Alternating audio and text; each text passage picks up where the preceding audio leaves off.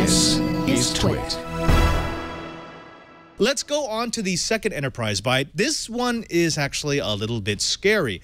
Netgear's very popular ReadyNAS line has a crazy, horrible, scary vulnerability in it that allows attackers to essentially do a command injection. Now, the flaw is in ReadyNAS's Frontview management interface. That's the firmware that runs everything that goes on inside of the array.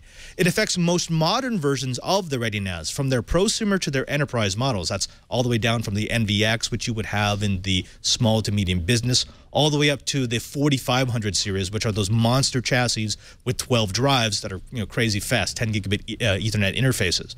Any firmware prior to 4.2.24 is vulnerable to this command line injection. Now, Frontview fails to sanitize user input. As long as it looks like an HTTP command, it will let it through, and that's where the problem lies.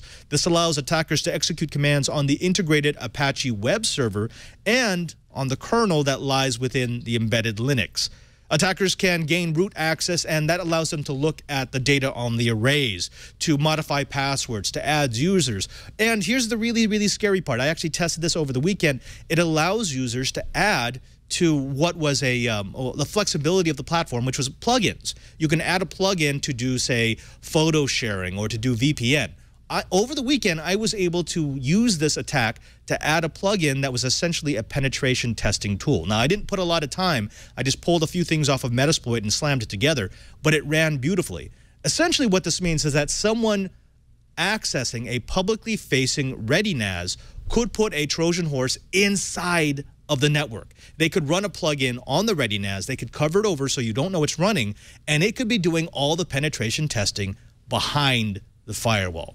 Cheebert, let me throw this over to you. We both have used ReadyNASs in the past. In fact, I have an unpatched ReadyNAS. I'm now using it for testing out this vulnerability. How scary is this for enterprises that might be using one of the large boxes?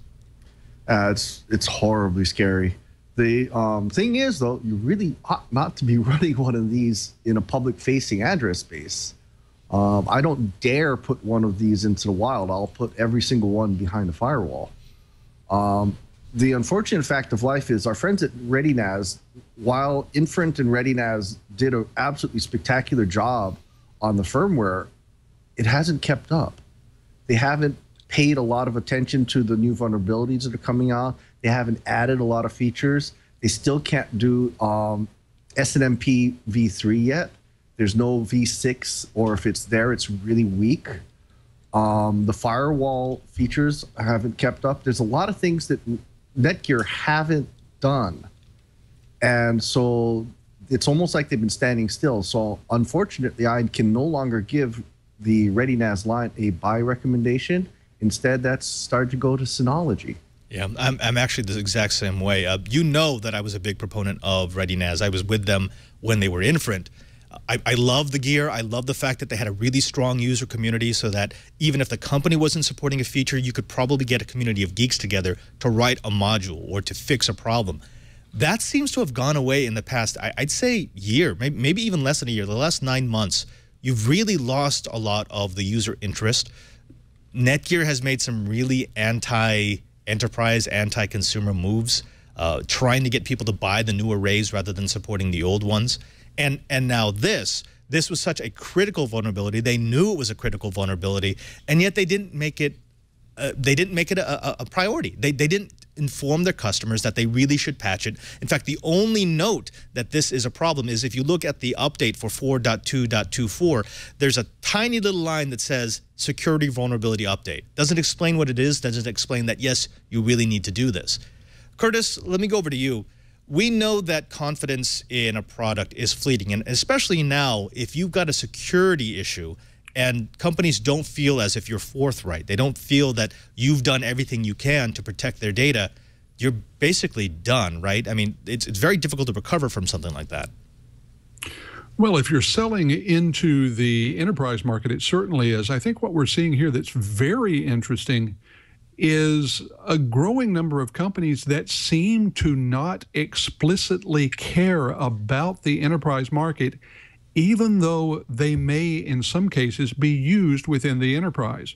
To some extent, people have been talking about Apple this way a lot.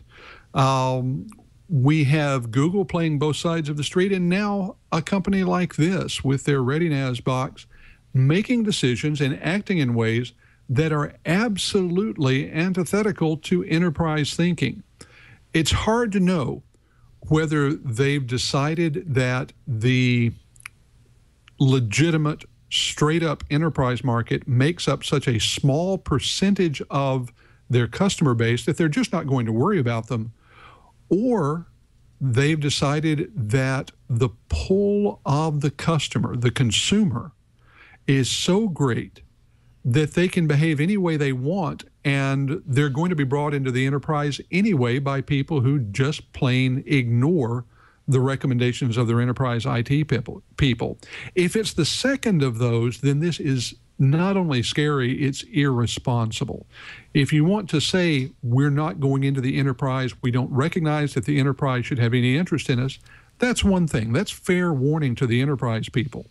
If, on the other hand, you're saying, you know what, we know that your employees are going to bring us in there and there's not a darn thing you can do about it, that's a different scale of problem. And I fear we're dealing with more of that than the other.